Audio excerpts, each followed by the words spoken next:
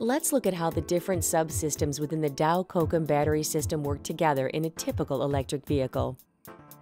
The Dow-Cokum battery system includes our module advanced liquid-cooled high-energy lithium-ion battery packs, a power box to distribute energy and power from the packs to the vehicle, a thermal management system, and our digital vehicle management system. As an example, if our electric vehicle is parked overnight in northern Sweden and the outside temperature is minus 17 degrees Celsius, the system is in off mode, meaning no systems are activated and no self-diagnostics are continuously running. Because it's so cold, the system has been programmed to wake itself periodically throughout the evening to check the state of health of all subsystems. In this particular case, and in order to achieve maximum power and lifetime of the cells, our thermal heating system activates. A thermal electric heater is powered by either the batteries, if unplugged, or the stationary power source, if plugged, and the thermal system pump activates to pass warm fluid through the battery packs. The battery cells are efficiently maintained at a temperature between 10 degrees Celsius and 0 degrees Celsius.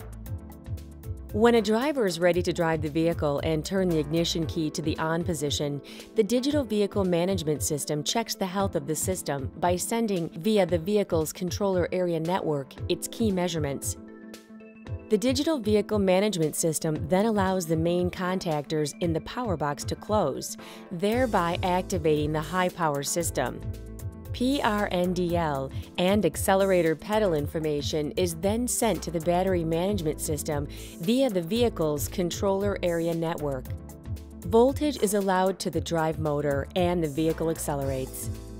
During vehicle usage, the digital vehicle management system is constantly accessing many aspects of the system, including cell temperatures, coolant temperatures, state of charge, state of health, cell voltages, current flow, and many other variables. It communicates back through the controller area network to provide the driver with the system information such as the charge level of the battery. Dow-Cokum's digital vehicle management system is monitoring the voltage and current flow into the batteries to prevent overcharging. All battery cells will generate heat when charged or discharged. Dow-Cokum cells generate less heat than other cells on the market and require less cooling for the same performance and cycle life.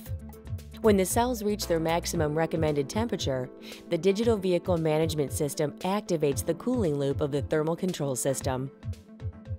Dow-Cokum's digital vehicle management system and superior thermal cooling design maintains our already robust cells within a narrow temperature zone for maximum system life. At the end of your driving day, you can plug your electric vehicle into either an electric outlet or a stationary charger, and the Dow-Cokum digital vehicle management system will ensure each and every cell is safely charged to its optimum energy potential. The cooling system will activate when needed to maintain ideal cell temperature, and the thermal inertia of the system will keep the cells at an ideal temperature for a long time after charging is complete, providing range and life-extending benefits to the battery system.